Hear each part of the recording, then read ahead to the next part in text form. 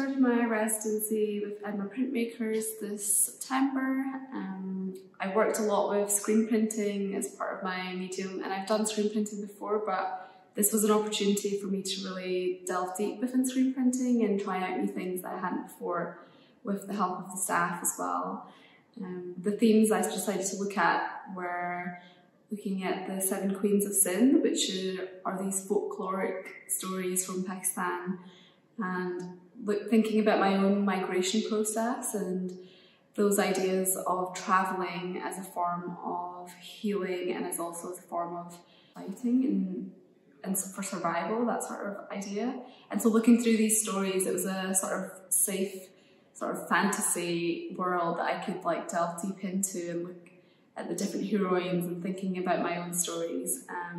So I decided to perform these characters and create these different Mughal-inspired fabrics that had these prints on them with the different patterns, and thinking about the rich histories of my heritage, as well as linking it to my own story of coming to Scotland and using different layers as this way of thinking about my own layers of identity as well.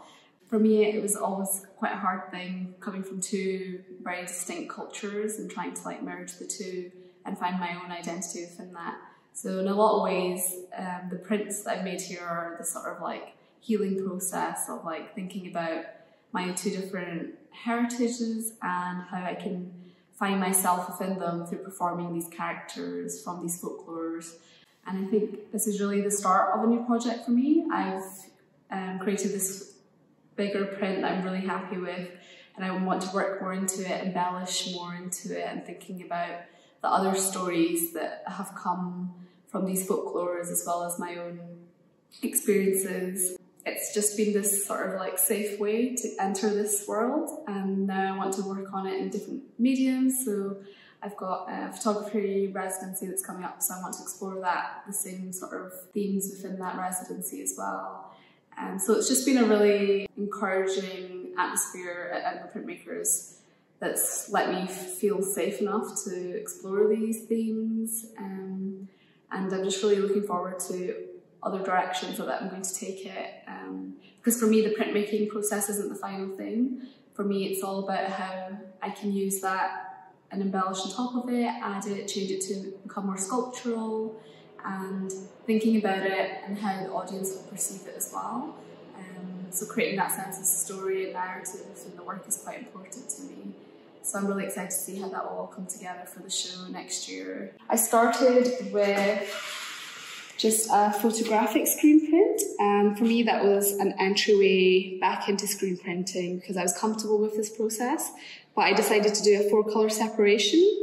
So this one is actually 2 colours, and then I progressed onto adding more and more, and it was this testing and trying out what transparencies worked the best. For me, I realised that actually the yellow was quite strong in a lot of them, so I decided that actually I just wanted to play with monotyping on top. So then I started monotyping different textures onto the print itself and sort of playing around with morphing the image more so than it already was. So making it really dysmorphed and distorted and sort of hard to perceive exactly what's going on in it. And then from that, I decided I really wanted to start printing onto fabrics. So I created this test print, which was one of the characters from the stories. And I had lots of different fabrics that I tried this on, and I really liked the silk yellow fabric, the way the pink was sitting on it, and I scratched out aspects as well of the acetate, so that created these lines here that it looks like it's the embroidery as part of the sari, but actually it was just scratched out, and it really gives that sort of hand embellished feel that the embroidery has as well.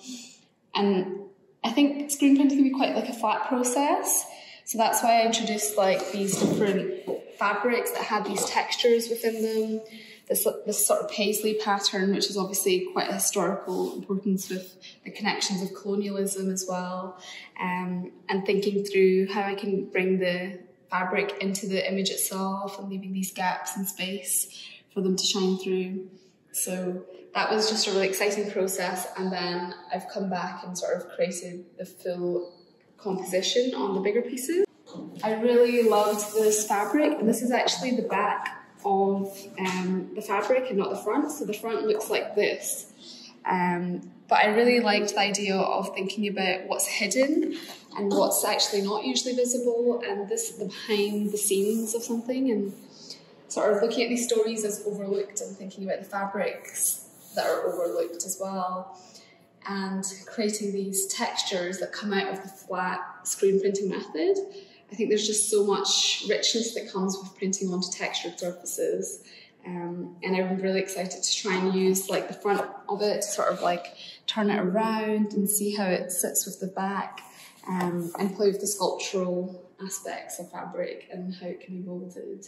And then I did one on the yellow as well. And here I was playing with textures within the river as well, and thinking about the monotyping that I did at the earlier stages, and how I could bring that back into the final piece without it looking so flat, especially because this fabric didn't have any pattern. So I was trying to play with bringing texture back into it. And this is one that I'm going to be excited to try and embroider into and bring some of that texture as well into this sort of flat space.